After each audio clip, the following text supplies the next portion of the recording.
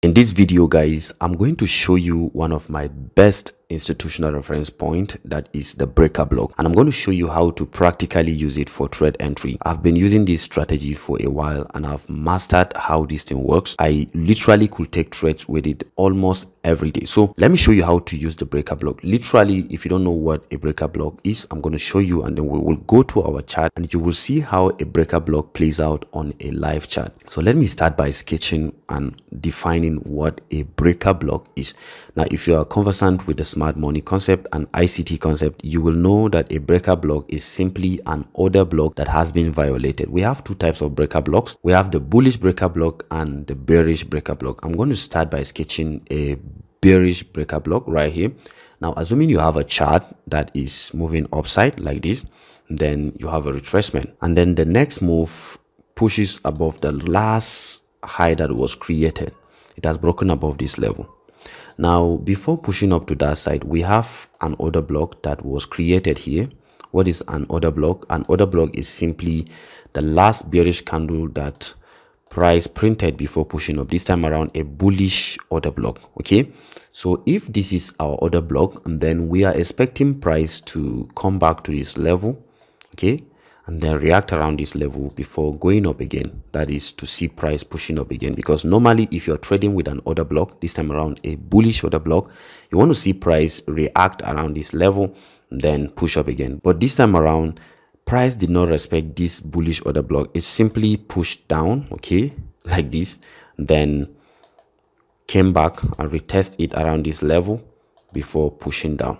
So this is no longer a bullish order block. We will not call it an order block. It is simply our breaker block this time around. It is simply our breaker block. So from this level, we don't want to call it an order block again. We want to call it a breaker block. Okay, so whenever you have this happening on a chart, that is, you see something like this, for pattern traders, you're going to see it like a head and shoulder, but this time around the shoulders are not equal. You have seen this last bearish candle that the smart money, gathered their order here and push up and broke above this level. This is simply a break of structure. Coming back, it couldn't hold price. Price actually violated it to the downside. Coming back to this level, this is where we want to see our sales happening. We want to start selling from this level, but we don't just sell blindly. I'm going to show you a technique I use for selling. This is a bearish breaker block because we are going bearish. For a bullish breaker block, it's pretty much the same thing, but this time around, let me show you how it works. Is something like this, okay, and then price pushes below it, and then came back and pushed completely, come back and respected this level before going to the upside. So at this level, we can see that this bearish order block that was supposed to hold price could not hold price again. Price actually violated it, and then it starts going up to the upside. So I'm going to show you how to spot it on a live chart, so you will be able to trade with this type of information. So coming back to our chart, this is a practical example. I'm going to show you a lot of these literally on a chart. So I'm seeing one right here. Look at this that is happening here. Price pushes up to this level, okay, and then we had a pullback to this level and another push to the upside, okay, to this level. And we had a break of structure here at this level. I'm going to just place it right here at this level. Instead of coming back, because this is now our order block, a bullish order block. Normally, when we see this, we want to see price react around this level before we take the buy. When you're marking an order block, you want to see that you map everything.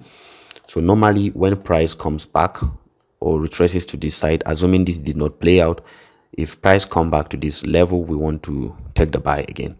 But price actually violated this order block. It completely traded through it, and then it is now coming back to retest our breaker block. Notice how the bodies of these candles actually close inside this breaker block. This time around, it is a bearish breaker block. Remember that our sketch something like this, with a retracement and a sudden impulse swing up. We have something coming back again, and then we see something like this, okay, and we see a push down again. So when we see this happening, we literally could say that this is now our breaker block, because this pattern repeats itself over and over and over again. So this is it. You can see it is actually one of my best smart money concept. I use this for trade entries almost every day. So this is where we take our trade, but we don't just take trades blindly. Let me show you the technique I use for taking trade with this kind of information. Whenever I see this kind of information, now assuming this is spotted in the 4-hour time frame, I want to go down to at least 1 hour time frame below and then look for an entry. So once you spot this, you drop down to the lower time frame before you can take your trade. That means from 4 hour, we want to drop down to 1 hour time frame. I'll go to the 1 hour time frame. Now, if you drop down to the 1 hour time frame, this is exactly how you're going to see it. So you should know that this is where your breaker block is in the 4 hour, and then this is the 1 hour time frame, and this is the retracement. So far it is coming up, you're going to see it. Now remember, you are bearish in this regard, but this little retracement in the 1 hour time frame is actually a bullish movement, because you can literally see break of structure here. You have a higher low, higher high, higher low, higher high. So we want to see a complete change of character in the lower time frame. That is a shift in market structure. We want to see an alignment with the direction of the 4 hour time frame, because this is a bearish breaker block. Remember, we want to go bearish. So all this one from this level to this level is an uptrend, but at this point we can literally see a change of character at this level. That is a complete shift in market structure. From this level, we know that our 4 hour time frame is bearish, and then our 1 hour time frame is also bearish. So this is an alignment between the two time frames, and then we can literally take our trade in the next push up again. So this is when we can enter trade. If we take liquidity below this level, we can see a change of character. Retracing back to this level, we look for either an order block or the same breaker block. This is an order block in this regard. You can see this, a bearish order block. So once price reaches this level, it's our time to start taking our entry, and then your stop loss will always be above the breaker block from the 4 hour time frame in this regard, or you can take it from this level. You can see this is where your stop loss is. Okay, so make sure you carefully and patiently wait for this to happen. This will take time before it sets up, but whenever this kind of setup happens, you can confidently take trades without any challenge. You can do this on crypto, you can do it in forex, you can do it in stocks, any financial asset that you're trading, you can literally do this. So coming back to our 4 hour time frame, we can go back and see. So you can see this is actually where we entered our trade. Remember that our order block. So from there you can see how price played out. Look at what is happening now. There is something that just happened right now. Let me show you how that is happening. Let me adjust this. This is an entire bullish breaker block. Look at it. Price came to this level, okay, and then had this kind of sign, and then it broke below. This is a bullish breaker block in this regard, and then we had a push up to the upside completely. So let me adjust it so you can see properly. So you can literally see it now. Now this is our symbol, and we want to see price come back. Where is our breaker block now? Let me delete everything so you can see this is our breaker block this time around. You may eventually get stopped out. It's fine. It's not every time that these things work. So it's not every time that this kind of entry gives you the best or it works for you. You can see a lot of them on a chart. Let me show you another one that happened right here. Look at this. This is not a breaker block. This is actually a mitigation block. I'm going to make a different video about that, so you would be able to see how it works. So you can spot a lot of them over and over and over and over again. So your assignment is actually go to your chart and find breaker blocks. Look at this movement, the entire movement to that side, coming back to this side, and then having a break above this level. It came crashing to this side, and then it pushed again to the upside. Look at it. The last bearish candle is our breaker block.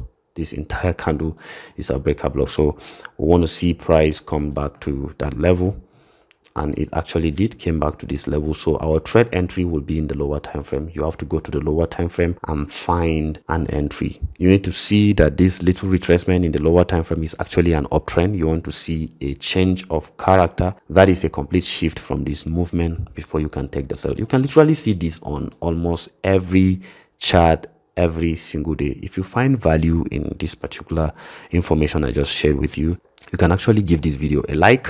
Make sure you subscribe to this YouTube channel. Anything you want me to cover, go ahead and ask me. I'm going to make a different video on how to use mitigation block for trade entry. These are mitigation blocks. You can see a lot of them.